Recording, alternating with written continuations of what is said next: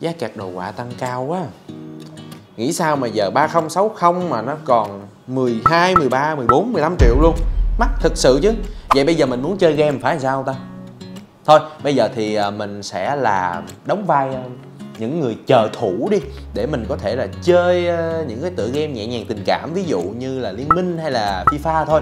Thì bây giờ mình sẽ giới thiệu cho các bạn hai bộ PC đáp ứng đủ mọi tiêu chí, ngon, bổ và rẻ luôn. Đó chính là 𝒕𝒉𝒂𝒎 005 và 𝒕𝒉𝒂𝒎 010. Bây giờ thì các bạn hãy cùng mình tìm hiểu xem là hai bộ PC này nó sẽ có những gì nổi bật các bạn nha. Ok, bắt đầu video thôi.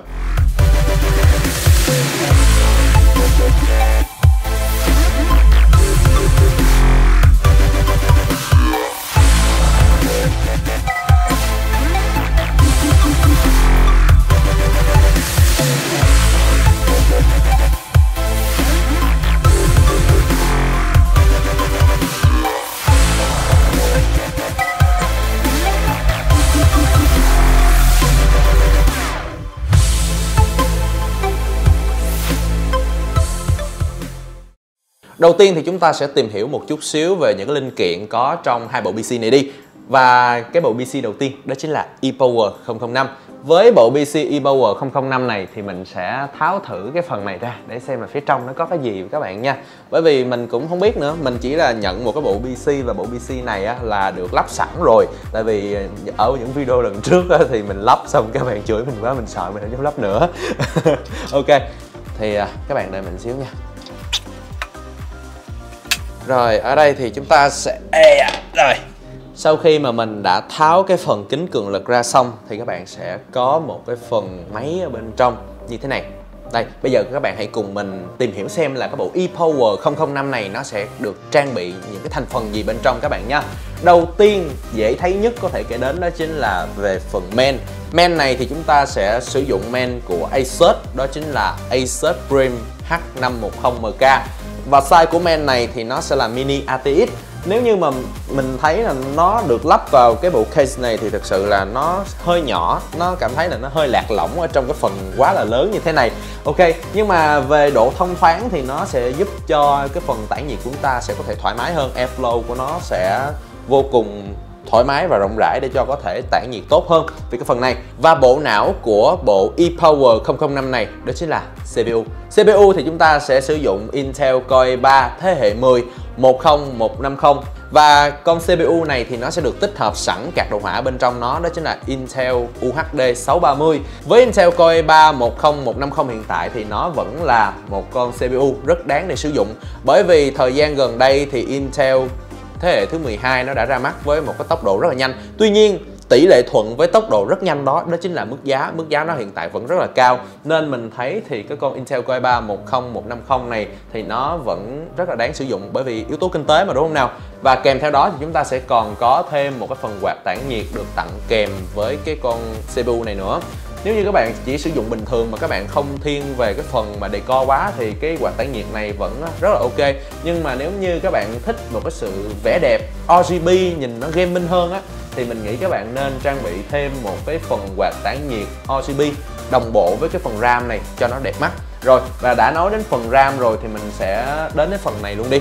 Và RAM được trang bị ở trên con 𝒕𝒉𝒂𝒎 005 này đó chính là RAM Adata XPG Spectric.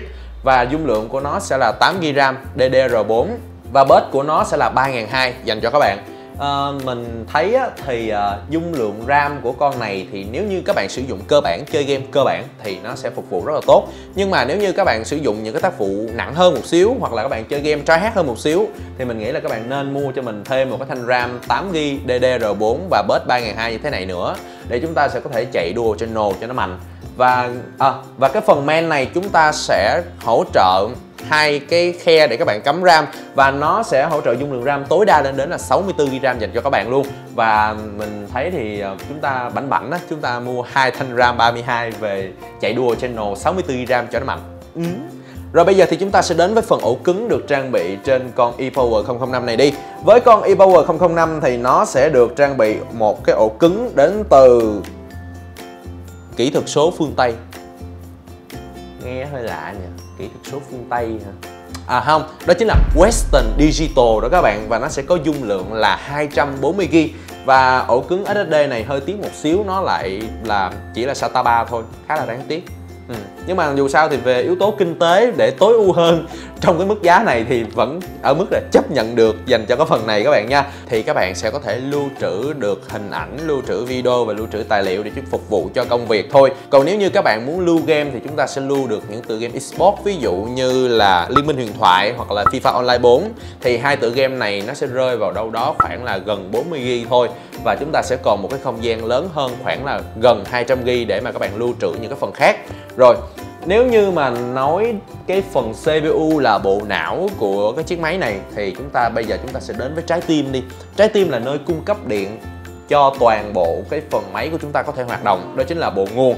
Với cái bộ ePower 005 này thì chúng ta sẽ sử dụng bộ nguồn đến từ thương hiệu Sigmatech. Nó sẽ có mã hiệu là 𝒕𝒉𝒂𝒎 SE400 và bộ nguồn này thì nó sẽ đạt được tiêu chuẩn 80 Plus và nó đạt chuẩn là Bronze. Với cái tiêu chuẩn này thì nó sẽ giúp cho bộ nguồn của chúng ta có công suất thực là 82% và bộ nguồn này thì sẽ có công suất là 400W. Nếu như là 82% thì chúng ta sẽ rơi đâu đó vào khoảng là 320 cho đến là 340W. Nói chung thì về cái bộ nguồn này thì nó dư sức có thể là cung cấp cho cái nguồn điện để có thể là hoạt động tốt cái bộ PC này.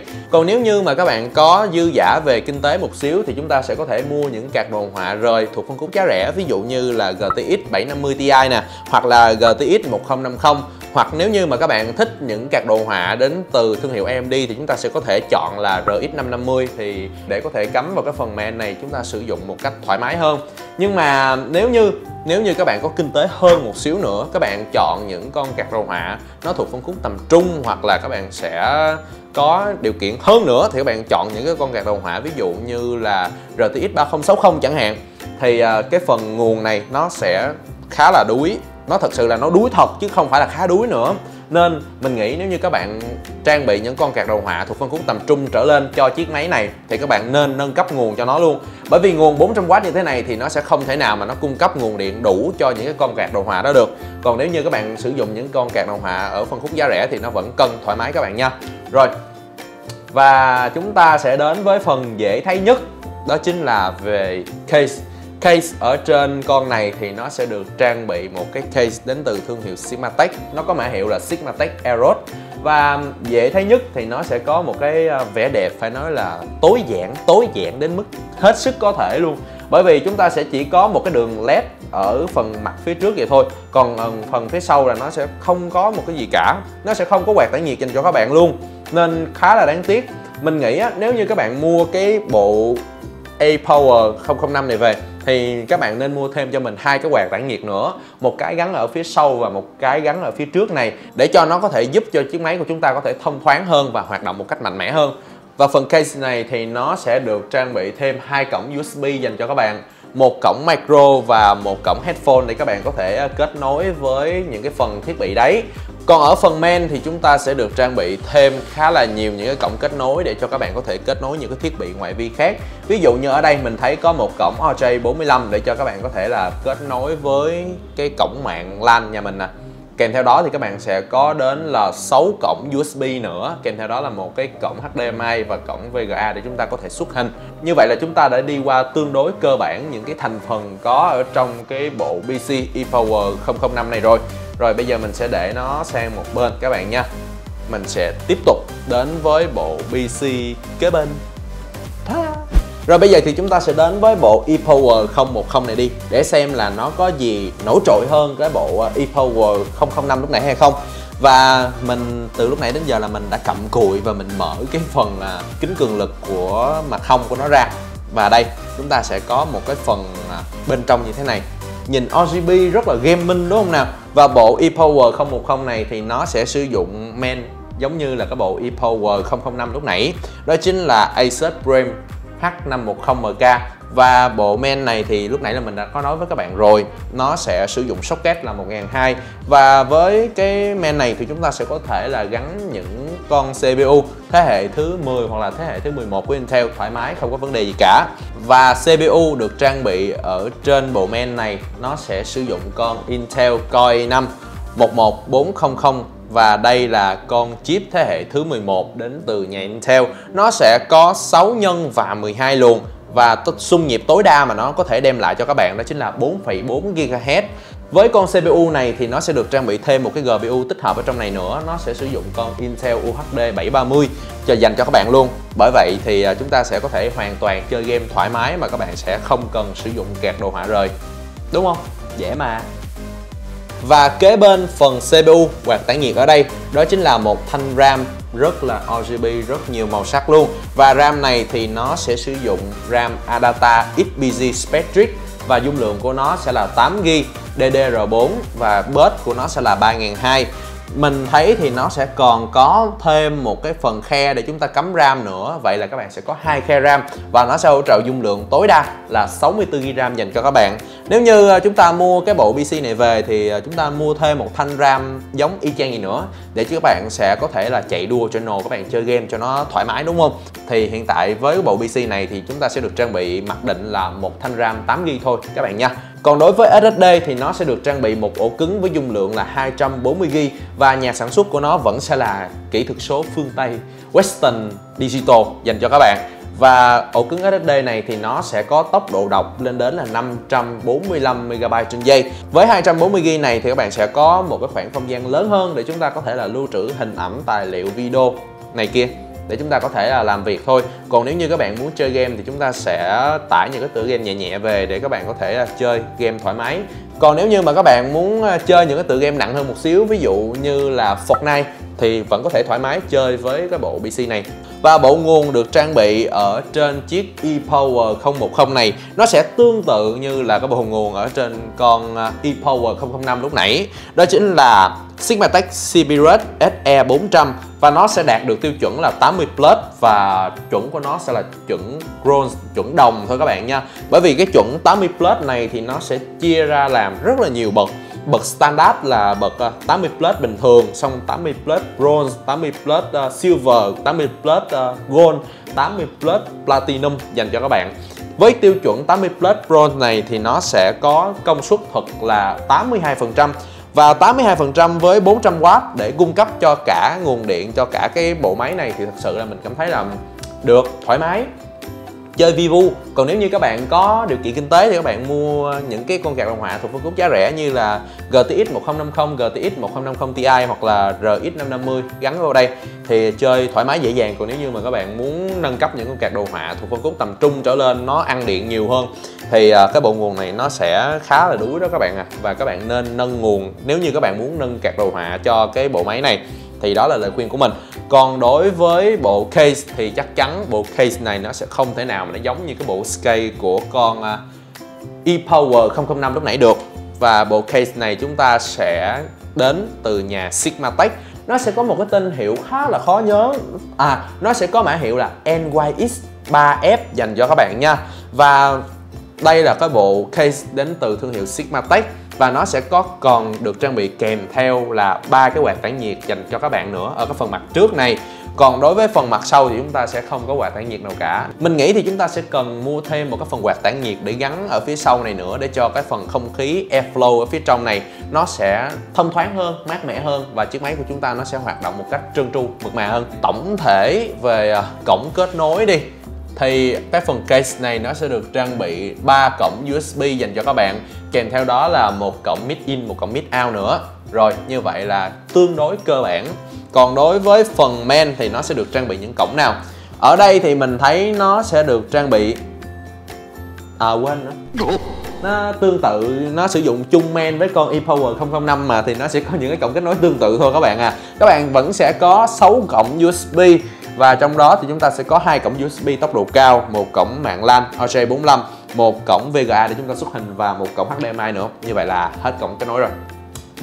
Rồi, bây giờ thì chúng ta sẽ đến với phần trải nghiệm chơi game ở trên hai cái bộ PC này đi các bạn nha. Bởi vì dù sao nãy giờ thì mình cũng chỉ nói những cái phần là rất là cơ bản luôn, những cái phần là chúng ta có thể search ở trên mạng là có rồi. Còn bây giờ thì mình sẽ đến với phần trải nghiệm trực tiếp đi. Với hai bộ PC không có card đồ họa như thế này thì nó sẽ thể hiện cái khả năng chơi game như thế nào các bạn nha. Và tựa game mình test đối với hai bộ PC này thì chắc sẽ là những cái tựa game cơ bản thôi. Bởi vì dù sao chơi những tựa game AAA trên những cái bộ PC mà không có card đồ họa rời như thế này thì nó cũng rất là nguy hiểm, đúng không các bạn?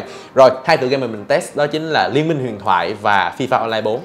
Đầu tiên thì mình thích đi từ thấp đến cao đi. Mình sẽ test game ở trên con 𝒕𝒉𝒂𝒎 005 trước. Và hai tựa game mình test lúc nãy là mình đã có nói với các bạn rồi đó, là Liên Minh Huyền Thoại và FIFA Online 4. Hai tựa game này là kiểu giống như là nó là những cái tựa game quốc dân rồi. Chắc chắn là nếu như các bạn mua những cái con PC hay là laptop về thì các bạn chắc chắn là sẽ phải chơi một trong hai tựa game này. Rồi, thì với tựa game Liên Minh Huyền Thoại ở trên con 𝒕𝒉𝒂𝒎 005 thì mình sẽ đặt mức setting đồ họa của nó, độ phân giải sẽ là Full HD. Còn về những cái phần khác, ví dụ như là chất lượng nhân vật, chất lượng môi trường, chất lượng bóng, chất lượng hiệu ứng vân vân, thì mình sẽ đặt ở mức rất cao hết và mình sẽ để ở chế độ là toàn màn hình. Rồi, các bạn sẽ có thể thấy ở đây là FPS của nó sẽ duy trì ở mức là loanh quanh khoảng là 40 cho đến 45 FPS. Có những lúc thì nó có thể đẩy lên được khoảng là 50 FPS luôn. Tuy nhiên thì những lúc mà các bạn giao tranh thì nó chắc chắn là nó sẽ bị drop xuống, nhưng mà mình không biết là nó bị drop khoảng bao nhiêu thôi. Còn nếu như các bạn muốn có một cái mức FPS cao hơn thì các bạn nên để cái chất lượng đồ họa nó xuống thấp hoặc là rất thấp thôi, thì cái mức FPS của các bạn sẽ được đẩy lên cao hơn một xíu. Còn khi mà mình test ở đây á, thì mình sẽ để chế độ rất cao để xem là chiếc máy của chúng ta nó có bị lắc hay không các bạn nha. Bởi vì khi mà chơi những cái tựa game này thì nói chung đây là cũng là những tựa game nhẹ thôi, chứ nó cũng không có nặng gì ở thời điểm hiện tại cả. Nhưng mà con 𝒕𝒉𝒂𝒎 005 này nó không biết thì nó thể hiện ra sao thôi. Rồi bây giờ mình sẽ combat đây để thử xem là cái FPS của nó có bị drop hay không các bạn nha. Rồi, với những lần mà mình ra chiêu như thế này thì nó sẽ không bị drop quá nhiều và nó sẽ duy trì ổn định ở mức là 40 FPS, một cái mức FPS khá là tốt. Rồi, chúng ta sẽ đi qua một xíu về chất lượng nhân vật và chất lượng hình ảnh khi mà mình chơi cái tựa game này đi. Thì nói về chất lượng hình ảnh và chất lượng nhân vật thì nó hiển thị ở mức khá thôi. Nó không phải là quá xuất sắc lắm, tuy nhiên thì về những cái độ chi tiết của hình ảnh hay kể cả là di chuyển của nhân vật thì nó vẫn khá là tốt. Nó sẽ không bị cái hiện tượng là bị bể hình hoặc là bị theo kiểu là nó sẽ bị bệt hình, nó không có chi tiết lắm á, thì cái vấn đề đấy nó sẽ không có. Và mình sẽ đi qua một xíu về cái phần màn hình mà mình đang sử dụng đi các bạn nha. Và hiện tại để mình test game cho các bạn với con 𝒕𝒉𝒂𝒎 005 này thì mình sẽ sử dụng màn hình đó chính là LG 24MK600MB. Thì màn hình này đang được bán tại FPT Shop, mình nhớ với mức giá đâu đó khoảng là loanh quanh 4 triệu đồng. Với một mức giá 4 triệu đồng thì các bạn sẽ nhận được gì từ cái màn hình này? Và thì các bạn sẽ có một cái màn hình với kích thước là 24 inch và nó sẽ có độ phân giải là Full HD. Độ sáng của nó thì sẽ là 250 nit. Với 250 nit thì các bạn sẽ có thể có một cái độ sáng tương đối ổn để mà các bạn có thể chơi game. Nó sẽ không quá chói và ở mức trung bình khá. Còn về tấm nền thì màn hình này nó sẽ sử dụng tấm nền LCD dành cho các bạn. Tần số quét của nó sẽ là 60Hz. Thì với 60Hz các bạn sẽ có thể chơi được những cái tựa game ví dụ như là Liên Minh Huyền Thoại hay là FIFA Online 4 thì các bạn có thể chơi tốt. Nhưng mà nếu như để các bạn chơi những cái tựa game FPS bắn súng thì mình nghĩ là 60Hz này nó sẽ còn hơi đuối một xíu. Và bởi vì test game ở trên những cái con PC ở mức giá khoảng là dưới 10 triệu đồng thì thực sự là nếu như mà mình đem những cái con màn hình 165 hay là kể cả là 144Hz thì nó sẽ không có phù hợp cho lắm. Bởi vì những cái màn hình đấy thì các bạn sẽ có thể là trang bị trên những cái con PC có mức giá cao hơn thì nó sẽ ổn hơn. Còn nếu như mà mình đem vào video này thì nó giống như là các bạn lấy dao mổ trâu mà để giết gà vậy đó. Nó sẽ không hợp lý cho lắm, nên mình sẽ đem một cái màn hình LG 24MK600MB này để mà mình test cho các bạn nhé. Rồi, thì ngoài những điểm mạnh ở trên màn hình này thì nó sẽ có một cái độ trễ ở mức trung bình, đó chính là 50 giây dành cho các bạn. Còn về cổng kết nối thì màn hình này nó sẽ được trang bị tương đối đầy đủ những cái cổng kết nối để các bạn có thể xuất hình ra. Ví dụ như ở đây mình sẽ có hai cổng HDMI nè, một cái cổng VGA để xuất hình. Kèm theo đó thì các bạn sẽ có một cái phần cổng nguồn và một cái phần cổng để xuất âm thanh ra. Nói chung thì cũng tương đối đầy đủ đấy. Và một cái điểm mạnh nữa của màn hình này đó chính là về góc nhìn. Thì khi mà các bạn sẽ có một cái góc nhìn khá là rộng lên đến là 178 độ để mà các bạn có thể quan sát cái màn hình này.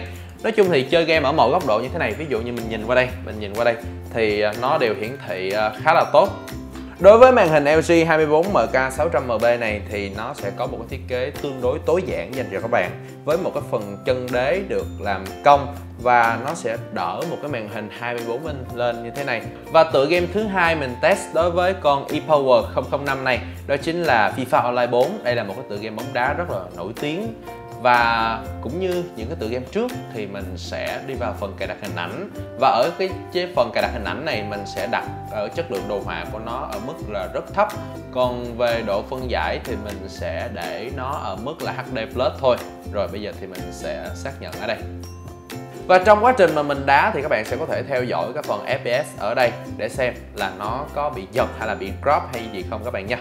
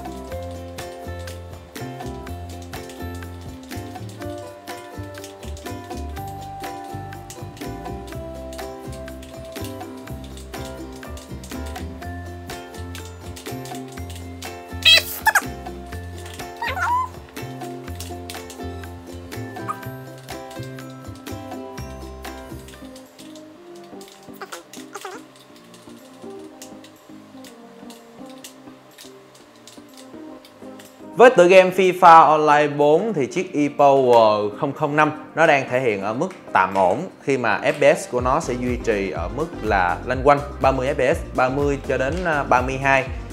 Những lúc mà mình có những pha phối hợp nhanh đi thì FPS của nó sẽ không có bị crop quá nhiều mà nó sẽ luôn duy trì ổn định ở mức là 30 loanh quanh ở khoảng đấy.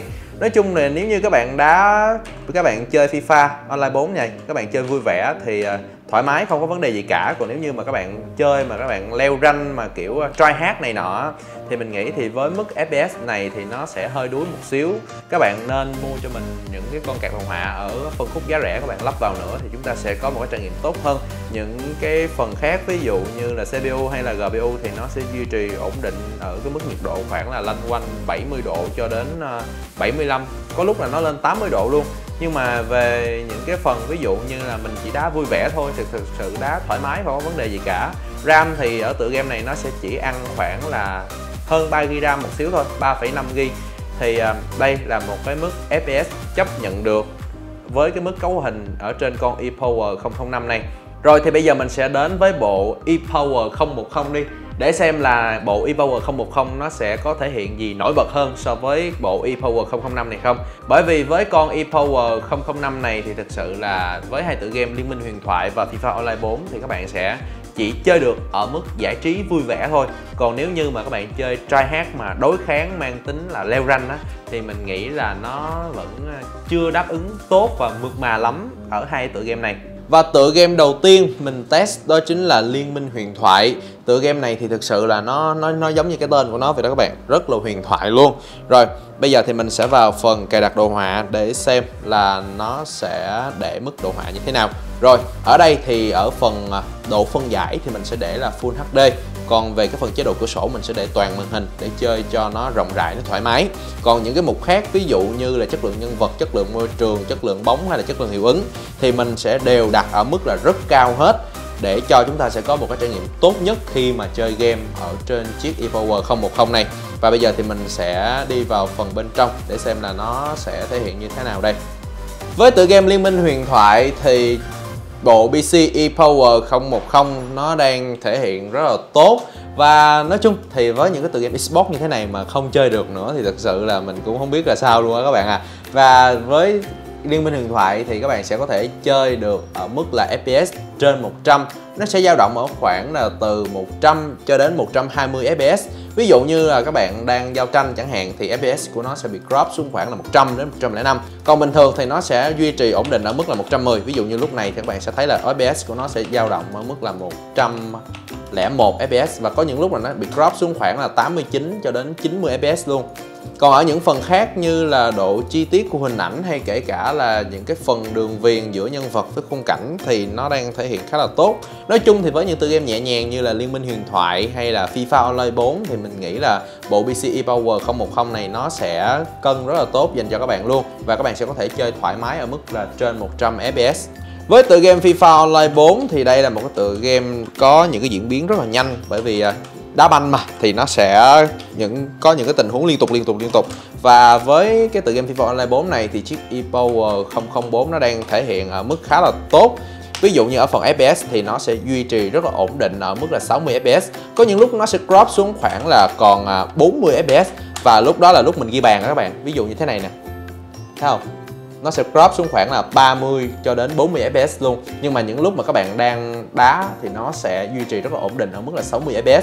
Còn về mức nhiệt độ của CPU hay là GPU thì nó sẽ duy trì ổn định ở mức khoảng là 70 độ C. Một cái mức nhiệt độ khá là mát nếu như mà các bạn chơi những cái tựa game eSports đối kháng cao như thế này. Rồi như các bạn cũng đã thấy đó là mình đã dẫn trước 2 trái rồi. Chắc chắn là các bạn này mình thắng chắc.